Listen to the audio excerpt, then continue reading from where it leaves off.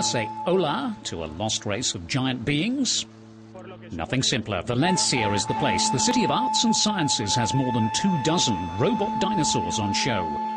They range from the 2-metre-tall Stegosaurus to the Tyrannosaurus Rex, which measures 14 metres. You want bigger? They've got a Diplodocus, which is 27 metres long. They move, they roar, they frighten children.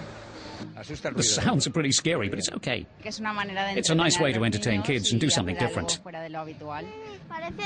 They look real. The skeletons seem very realistic. You can have your own Jurassic moment among Europe's largest collection of mechanized dinosaurs for just €6. They walk the Earth again until May next year. All right, they don't walk, but they do roar.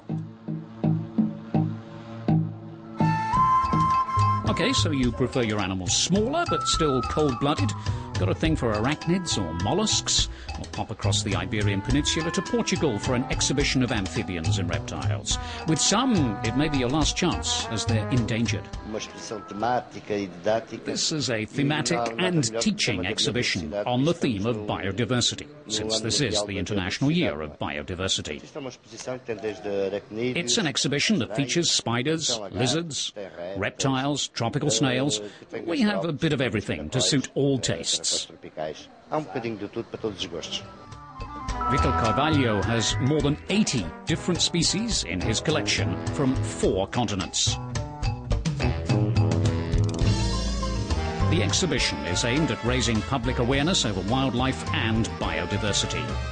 It's on in the town of Viapouca da Aguiar in northern Portugal until mid-August.